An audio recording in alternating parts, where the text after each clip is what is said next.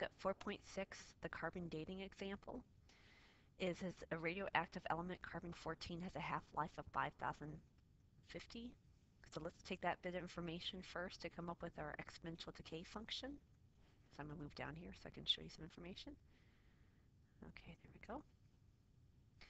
If you recall, half-life represents the time it takes in years for it to decay to half the original amount.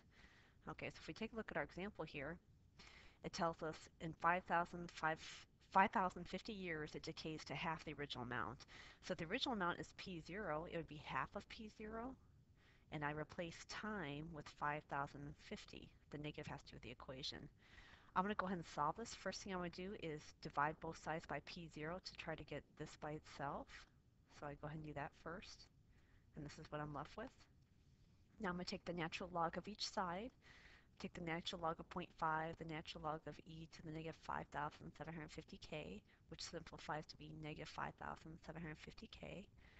If I'm going to continue to solve for k, I divide both sides by negative 5,750, and I get 0.00012 if I round.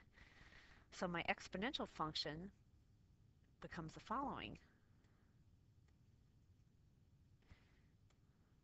Okay, here's my original exponential function. I'm going to replace k with the amount that I just found there.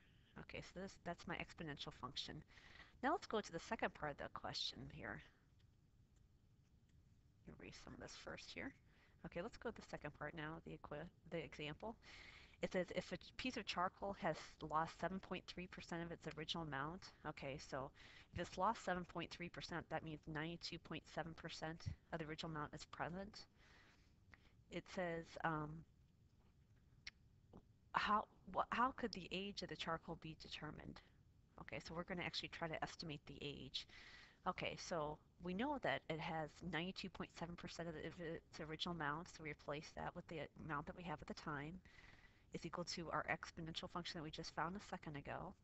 And what we want to do is we want to solve for t, we want to solve for time to see how old it is. So the first thing I do is divide both sides by p of 0. Then I take the natural log of each side. The right-hand side simplifies to be negative 0.00012t. Then I divide both sides by this number so I can solve for t. And when I plug in my calculator, I get approximately 632 years. So the charcoal is about 632 years old.